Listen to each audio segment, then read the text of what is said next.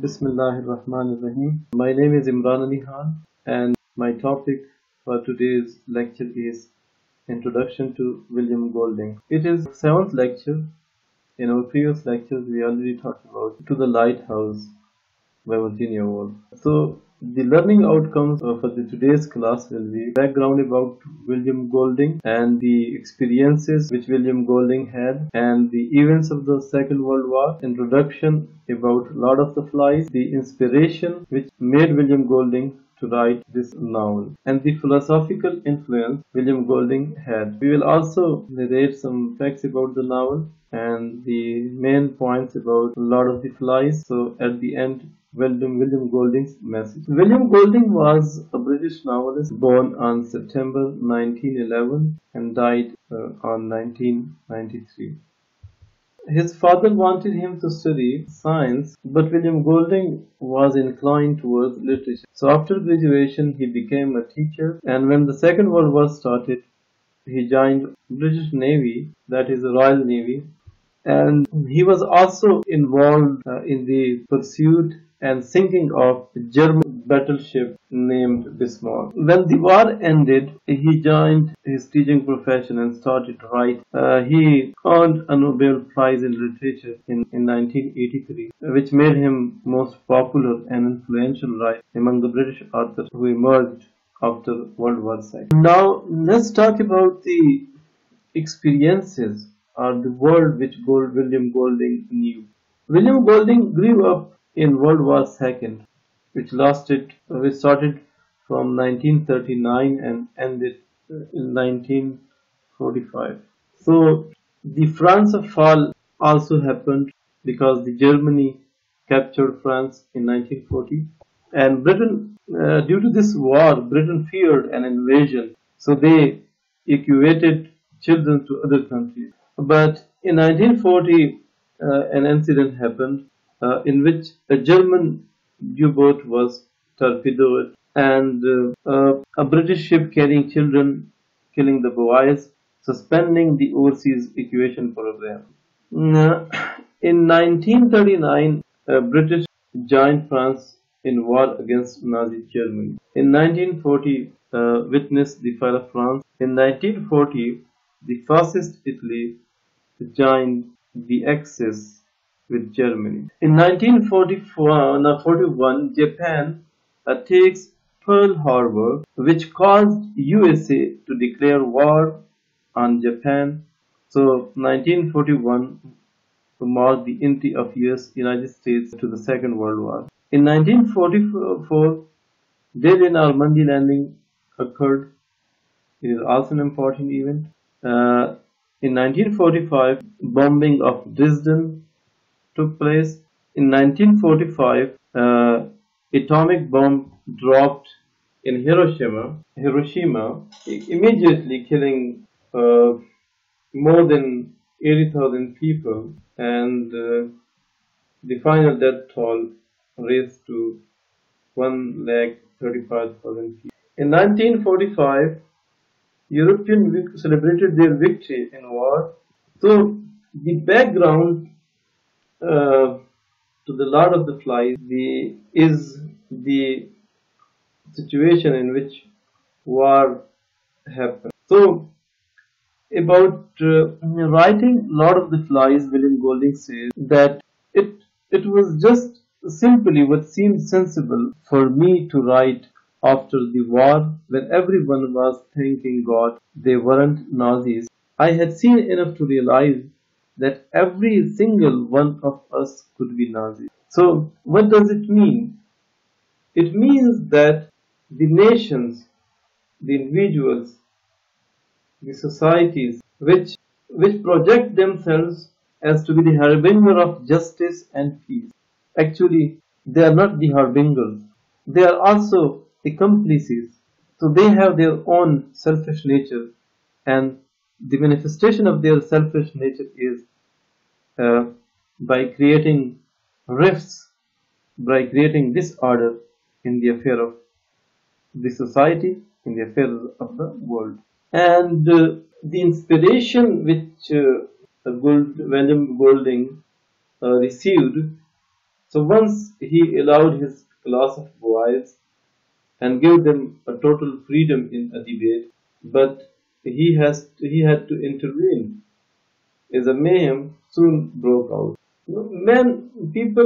By nature, man is by nature selfish, is by nature prone towards chaos. So when the boys was given the liberty, so they abruptly broke into chaos. They created chaos in the class, so he had to intervene. So what William Golding wants to convey, for the smooth structure of society, for the smooth flow of life, it is necessary that there should be a law, that there should be a system that should control and regulate the individuals and the people. So his experiences in war is also another inspiration, because in war the dark side of human nature comes to forefront. In an ordinary environment, we have the system which controls humans, while in warfare it is the gun that controls, it is the power, it is the might that controls human being. So gun is used for destruction. Gun is used for destruction, for killing. So that also, this experience also made William Golding realize that human beings are by nature, they are prone towards evil. So whoever is having the power, whoever is having the authority, so that due to that power, possession of that power and authority, he will try to crush others. He will try to dominate others. And it was also, Lord of the Fly is also a critical response to Coral Island by R.M. Valentini. Another important inspiration is philosophical questions about human nature, because philosophy is having two aspects. On the one side, it says that humans are good by nature, and the other bulk of philosophers says that humans are selfish by nature. The next point is the philosophical influence. William Golding derived his philosophical influence, from John Hobbes. John Hobbes is an English philosopher. The basic tenet of his philosophy is that man is by nature selfish and individualistic, and man is, due to this selfish and individualistic bent of mind, man is constantly at war with other men, and this tussle between people because of selfishness, so that creates fear, and this fear make them constantly busy in dominating others. So this fear of violence, this fear of violence, this fear of death is the sole motivation to create civilization, because civilization is only created when there is a system who can control humans. So in other words, men need to be controlled by absolute sovereignty to avoid brutish behavior. Now, some facts about the Lord of the Flies. Though William Golding considered Lord of the Flies to be a good novel, but it failed to find publishers. It was rejected 21 times before it was published, and he succeeded in publishing this novel in 1954. It was not successful until the early 1960s, and in 1960s it got popularity as a great novel, due to which the American Library Association put this novel on the list of 100 most frequently challenged books of 1990s and 2000. Now, coming towards Lord of the Flies. Lord of the Flies is set in mid-1940s, when Europe was engulfed by Second World War. A plane carrying British schoolboys is mistaken for military aircraft and is shot down. But luckily, the boys are saved. So the boys who survive the crash, they come to an island which is uninhabited by the humans. So in this island, they try to form a society and try to govern themselves. Regarding the message which William Golding wants to convey, or in other words, the theme of Lord of the Flies, according to William Golding, is to trace the defects of society and back to the defects of human nature. So, actually, Lord of the Flies is a criticism on society from micro level to macro level.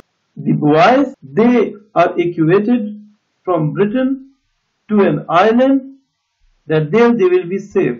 But in the island, when there is no parental authority, when there is no system to control them, so again they drift into anarchy and savagery.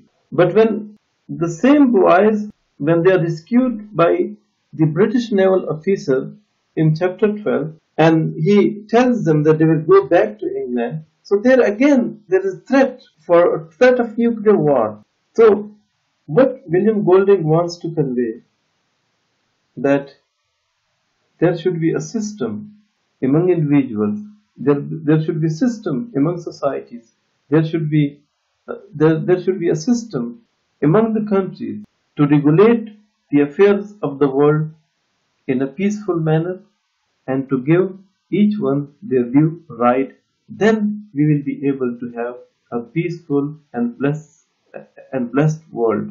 This was all about our today's lecture. Thank you. See you in the next part of the lecture.